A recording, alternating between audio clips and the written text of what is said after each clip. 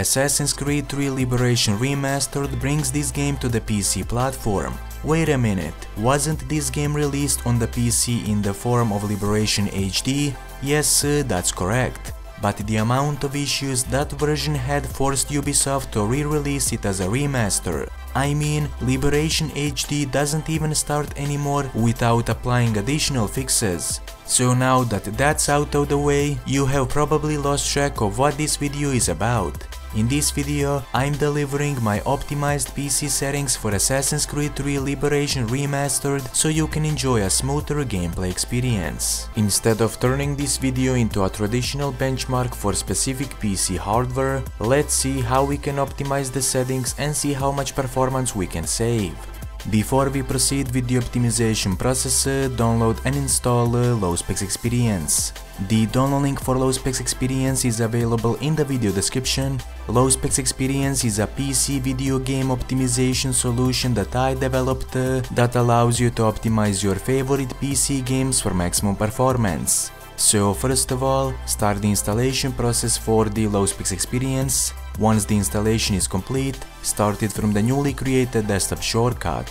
Now select the optimization catalog, select the applicable digital platform, and then select Assassin's Creed 3 Liberation Remastered from this drop-down menu. Once done, press the Load the optimization package. Low-Specs Experience will automatically detect a supported game version on your system. Now press OK and the optimization control panel will load. Once the optimization control panel has loaded, select the desired optimization presets and the rendering resolution for the game. Feel free to experiment with the optimization presets and rendering resolution to see what works best for your system. And now, to apply the optimization, press the Execute Optimization button and then start your game.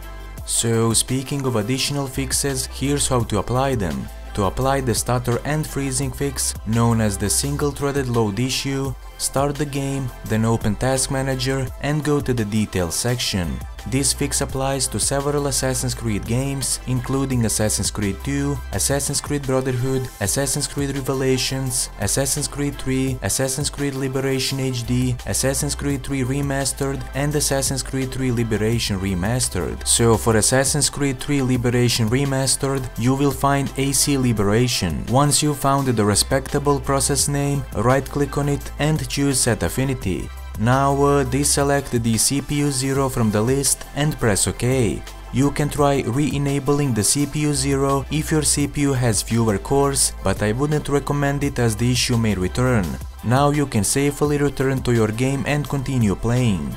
To set an FPS lock on your desired game, download and install MSI Afterburner, then start RTSS, which is included with the installation. Navigate to the frame rate limit option and specify your preferred frame rate.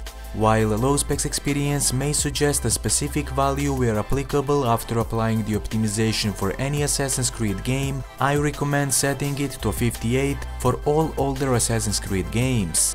This fix addresses frame time inconsistencies, minimizes stuttering, resolves physics anomalies, and resolves potential game-breaking bugs associated with an unlocked frame rate, among other things.